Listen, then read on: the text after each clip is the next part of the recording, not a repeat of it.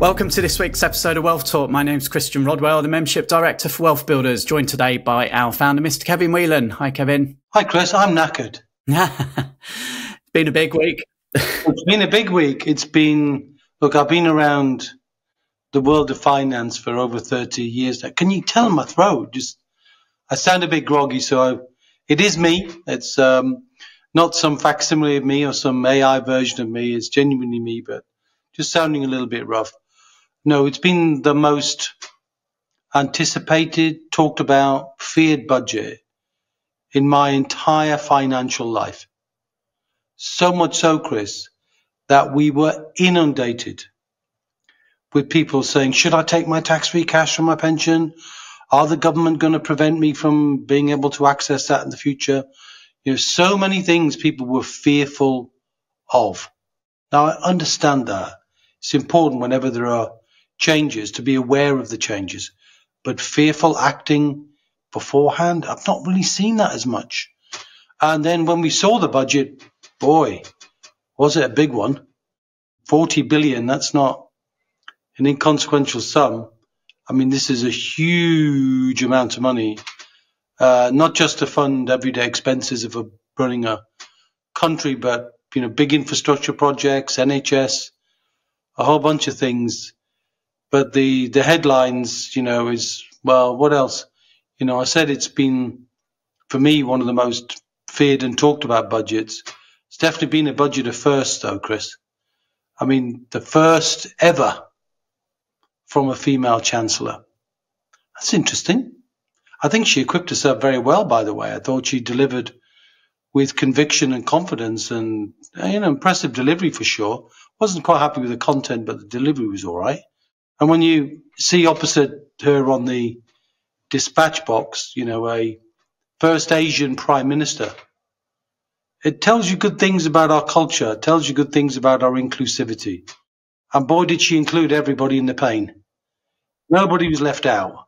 Especially those business owners, though. Oh, my goodness me. Yeah. If you're a business owner, you feel bashed, I mean, you always listen to, what was a 90-minute presentation, speech, and it was interesting. But you hear the alliteration that goes on. You hear the speech, the speech guidance they've been given, the training they've been given, growth, growth, growth, invest, invest, invest. I'm going to go with pain, pain, pain. And the main pain is the budget bashed business owners, big style, 25 billion per year out of the 40 billion per year trying to raise on business owners. The backbone of the economy, the employers, the risk takers, the people who really putting themselves on the line, and those people with whom I have the strongest admiration for what they try and do and, their commitment. And they were bashed, pretty much every business was bashed. And I found it hard, Chris, it's almost the first budget I found it hard to find real winners. There were one or two glimmers of light, but the big first for me was the lack of notice to bring decades of other people's pensions and the planning for pensions and immediately say, if you die, we're going to tax you. So pensions taxed, businesses taxed, everybody taxed, and taxed to the hilt.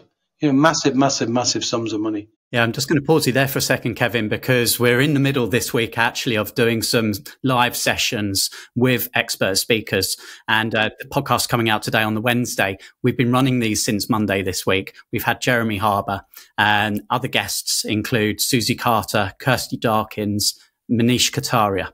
And we still have a couple to go. So today we're running one and also tomorrow, Thursday. So we're going to go deeper into each of these different areas, right? Property, business, pensions.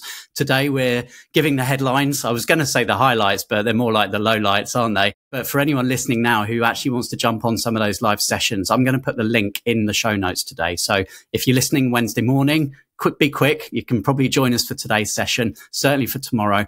And what we're going to do, we're actually going to wrap all of these up and put them together and release that on next week's podcast.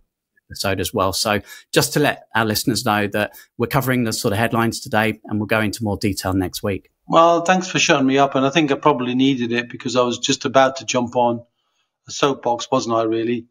I might continue that if you allow me, Chris. But anyway, it was a fascinating budget. We've written a guide. We've written a guide really that helps people wherever they are in their life, whatever they're doing to build their wealth. I mean, it's a budget that taxes wealth. Budget taxes business for sure, but it taxes wealth too. And as wealth builders, we've got to stay fleet of foot when it comes to finance. We've got to be on our toes and be able to respond, not to be worried, but to take the best possible action we can take.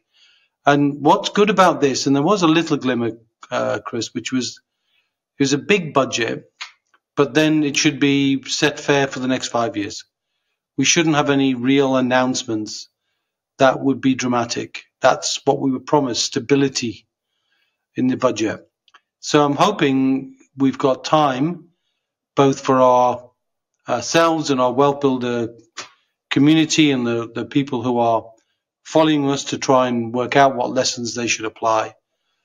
We'll be able to take stock now, certainly in the first few months. Next 90 days is stock taking. Cutting back all the stuff in your garden and getting ready for winter. This is what it's all about.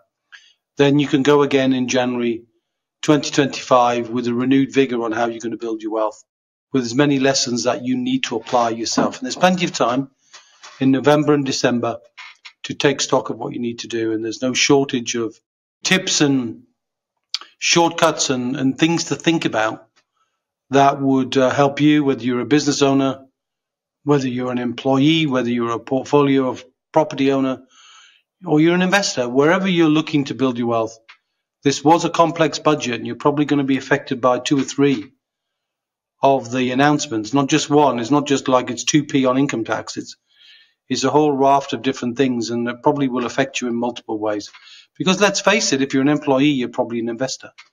If you're a business owner, you're probably a pension owner, and so on and so forth. There's going to be overlaps everywhere, and it's important not to drop the ball on this budget and make sure that you stay tuned and surround yourself with good people who've taken the time to understand the changes and bring the best possible guidance, not necessarily advice, but the best possible guidance to you. And I've definitely been burning a few candles to try and get to the bottom of this, Chris, and form my own view and shape that for our Wealth Builder members and our wider audience. Yeah, and you mentioned the guide that we've put together. That's available now. Again, the link in the show notes. So do click that link now, download a copy of that, and we pulled all these expert tips together. And as you mentioned, whether you're an employee, investor, property professional, or business owner, we've got information in that guide specifically for you. All right. So shall we leave things there, Kevin? And as we say, we'll pick this up again next week with the input of our experts as well. Yeah, so short and sweet one today, but then, you don't need to be spending time listening to something general. Take a look at the guide. It will give you some things to focus on for where you are on your wealth building journey. And we'll pick it up and dive deeper in coming episodes where we'll probably be a bit longer to compensate for this one being a little shorter. Thanks for joining us today, Kevin. We'll catch up same time, same place next week. You're welcome. And see you soon, my friend.